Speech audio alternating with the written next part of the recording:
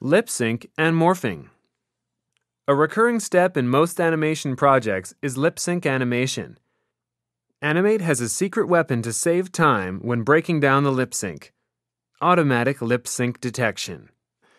I can import any dialogue, either English, French, Spanish, or any other language, and Animate will perform the detection for me using 8 phonemes. The only thing you need to do is create 8 drawings for your character to match the 8 phonemes, and you're set.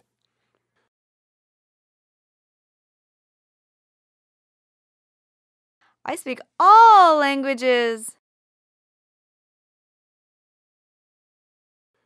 Once the detection is completed, I simply map it on my character, and there you go, it speaks.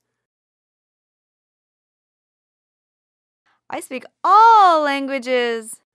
If you have to fine-tune and improve the results, you can use the drawing substitution feature to swap the mouth for another one.